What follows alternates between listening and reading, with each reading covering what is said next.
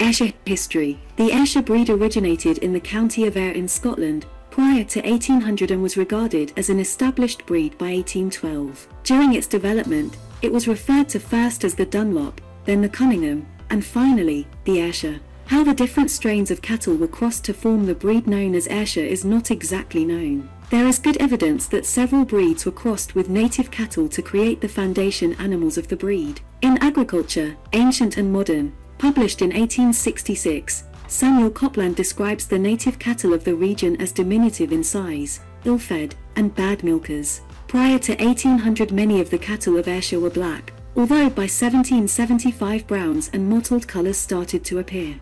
The improvement of the native stock is thought to have begun around 1750 when it was crossed with other breeds such as the Teeswater cattle and Channel Islands cattle.